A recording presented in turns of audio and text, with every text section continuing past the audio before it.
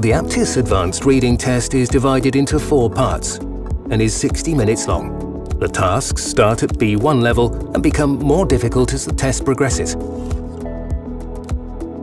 The first part tests your ability to read and understand short texts. You will read the opinions of 4 people on the same topic.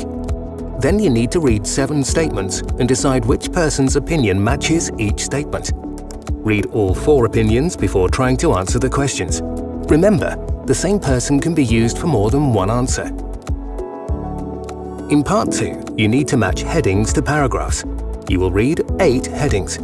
Your task is to match 7 of the headings to paragraphs in the text. There is always an extra heading that does not fit with any paragraph. To perform better in this part, read the whole text quickly, then carefully read the headings.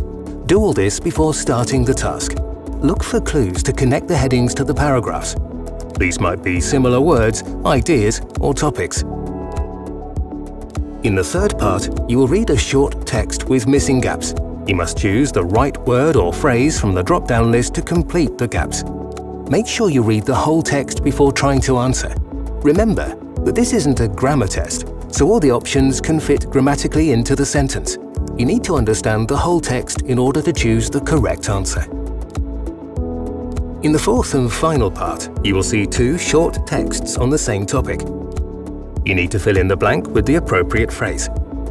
You need to read both texts before answering. All of the options are grammatically possible, so you can only choose the right one if you have understood both texts. For more detailed information, check the Aptis Advanced Candidate Guide on our website. Aptis. Forward-thinking English testing.